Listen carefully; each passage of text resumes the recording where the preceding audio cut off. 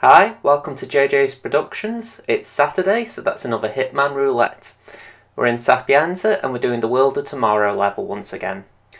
We're going to be taking out Silvio, Caruso and Francesca de Santis. We're going to be starting in the church morgue and we're going to be getting a church staff disguise so that we can kill Caruso with a fall. We're going to be taking out Francesca de Santis as the private detective using a katana. We're going to make sure we do not use firearms as distractions or to destroy objects. And we're going to be exiting via the speedboat in the ruins. So all in all, quite an interesting roulette. First thing we're going to do is get the church staff disguise. So we're going to turn the tap there to overflow that sink. And a church staff member will walk in and we can take his outfit. As soon as he walks through the door, he'll turn to the sink. You can use any form of melee weapon to take him down, and as soon as he's subdued, just put him in a crate on the right hand side of the room. It's a pretty simple start and it's an easy way to get the first disguise we're going to need. The trick of this roulette I've found is just making sure that the two disguises in question are available when we need them. The private detective is quite a nuisance, so you have to get good timing to make sure you got his disguise when you need it. So we're going to go and start on the private detective now that we've got the church staff disguise. There are two routes to the private detective. You can go this route, which I'd consider a back alley, or you can go on the main high street and then cut inside. Whichever way you go, all you have to do is turn a radio on. I'd turn the radio on other than any other method for the simple reason he's a super enforcer essentially, or an ultra enforcer, whatever you want to call him. Is aware of all 47's disguises, so you just don't want to be there when he wakes up. Once you've woke him up, we're going to go to the safe house. So just following this route, it's pretty much straight up the high street now, and first door on the right pretty much. Inside, I've bought along mixtape 47. Now, it wasn't necessarily because we're going to use the audio distraction, it's because it's an illegal item. So if you haven't got mixtape 47 unlocked, just bring any illegal item that isn't a proximity explosive. I mean, you can use that gun there as well. Just make sure that you've got something that you can lure a guard away with. You'll see why in a bit. From here, we're going to Rocco's apartment and we're going to put on the kitchen assistant disguise. We're going to poison Silvio's food so that he's ready for his own kill later on. But in the meantime, we need to get the poison. So we're going to go into the kitchen, and we're going to go into the kitchen via this window. And inside this little storage room, there are 2 cans of expired spaghetti sauce. We're going to poison Silvio's food with one of the cans, and we're going to save the other can for later. So put the expired can into the sauce, and then we're going to make our way to the observatory area. Use these stairs here just to avoid the camera. You can pick the crowbar up if you want, just as an extra melee weapon for ease of use sake, but then just avoid the camera and go through this window here. At that point, if you noticed, I also dropped the gun out of my inventory. The reason for that is I wanted that guard to see it. Because I'm not going to ring the bell as the kitchen assistant, I'm going to use a different disguise. And because I'm going to use a different disguise, ringing the bell is an illegal action. Therefore, I wanted to make sure that that guard wasn't in the way. Otherwise, I've got to keep an eye on 2 guards' head turning. It's a small thing, but you've just got to be aware of it. So as you can see, I'm climbing up here, and the katana is up here. So what I need, really, is 2 things. I need the katana in question, and I also need a way of moving it. The best way I've found is to get a disguise. And it just so happens there are 2 available up here. So I throw the brick just to make a noise. It separates the 2 guards. I've got the expired can of spaghetti sauce in hand. All I've got to do is whack one on the head and then throw it at the other. It's a pretty simple double takedown. Once that's done, we're going to hide both bodies. You don't really have to, I believe. I just prefer to play safe than sorry, as you may be aware by now. But if you want to take the risk, you can just leave them both there and pick up the katana. I'd also take one of their disguises though, because that is the important bit here. If you don't take their disguise, the only other way I could think of getting the katana anywhere near where we're going to kill Francesca is using a breach charge. I have brought breach charges with me, but they're for a different purpose. So if you want to try that method, by all means, but I would avoid that method if I had the choice. So, we've got the katana, we've got a disguise where we can wear the katana. Now what we've got to do is ring the bell so that Silvio will come and have his food. So we're going down the stairs as we've all just backed away with game pretty much. We aren't going through the door just because the camera will spot us, so we're going around the back entrance, or the back exit, whichever way you want to call it. We're going to go just around here, circling the area, and we're going to just ring that bell. There's one guard now, and he tends not to look at the bell, but just keep an eye on him. As you can see, I just turn just as I do it because I think I want to know if I'm going to get caught. So as you can see, he didn't look, and from here we're just going to go out onto the main arbour area now. We're going to get the mansion keycard off this table so that we can exit the mansion, and from there we're actually in the town of Sapienza again. So we're at the 5-minute mark now, and the private detective has just been talking to one of his clients, just having a little chat by the church, and he's now going to go to the toilet. I will admit, I had an idea about how to take out the virus because this is the standard level, it isn't a contract I've created. And I was going to use the scientist just on the left there with the enforcer. But I changed my mind, so that's why I was looking that way. But either way, it made good timing with the private detective just as he was going in here. So we're going to hide him in the crate and move on.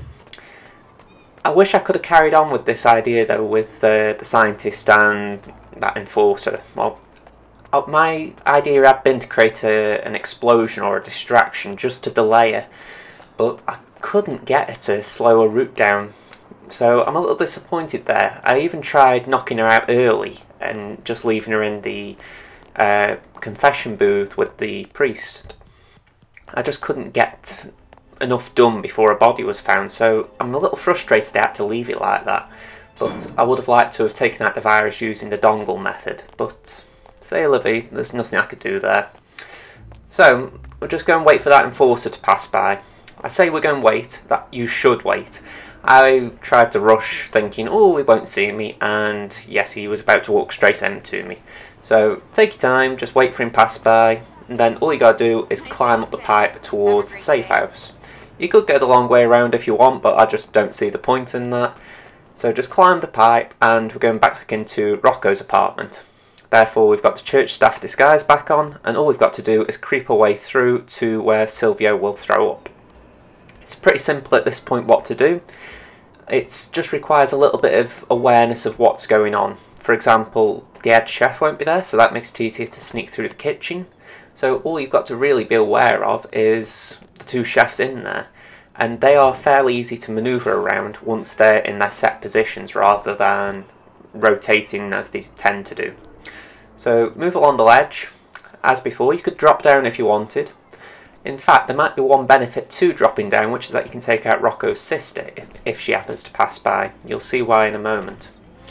But as you can see, both them two chefs there, they're just busy doing their own thing. I was a bit sloppy here. I got caught by the camera. So it doesn't really matter because I can delete the surveillance anyway. But if you've got a way of deleting the surveillance, you can take it. So we're going through the observatory area, and then we're just in prime position, as I've said, to take out Silvio. There's not a lot longer to wait. I was actually bored, so I thought I'll just get the biolab keycard, just to make it easier to manoeuvre around the area later on. But besides that, all I was doing at this point was just waiting, because as you can see, he's just about to throw up, but he wasn't really there yet. So, yeah, just having a look at the view. While you're waiting, if you could give this video a like or consider subscribing to the channel, I would greatly appreciate that. So he's on his way here, and yeah, I've done this exact kill, to be honest, quite recently for Hitman for Noobs. You'll see the video on Monday. And yeah, I was a little disappointed I had to do the same kill for that because I'd got different methods in mind. I wanted to do either a fire axe kill, or the amputation knife, or just some form of melee weapon and then hide him in the crate. But for whatever reason, the animation in the game forces 47 to push the body over. So I'm going to have a little think on that and maybe do something different in the future. But that's how it is. If I'm going to do a kill, I've got to sometimes repeat myself. Now this is the bit where I was talking about the audio distraction. I throw one audio distraction device and one breach charge. That removes both of these guards from this area, meaning that it's easier to get out of this little illegal area. It should have been easier, but that Rocco's sister, she just nearly caught me. and I was in a funny spot because there was someone just at the front of the mansion who caught a glance on me, and you got Rocco's sister there, so it was a rock and hard place at that point.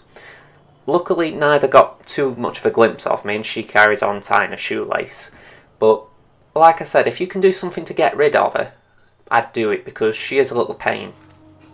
Once she's moved though, just climb up here, and we're going to go back down the pipe. From that point, we're just going for the private detective outfit, and we can just initiate the opportunity with Francesca de Santis.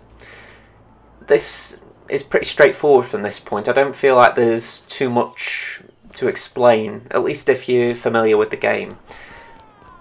The difficulty with this entire route was trying to come up with a way of getting the private detective disguise, and like I say, I really wanted to use the dongle method for the virus, because I thought that'd be a really good way to just quickly do that without having to use firearms or as a distraction or to destroy the virus. And it really disappointed me that I couldn't find a way to take the lab technician out and get to the private detective in time. So yeah, even now I'm a little bit annoyed that I couldn't do it, but maybe there'll be a way another time.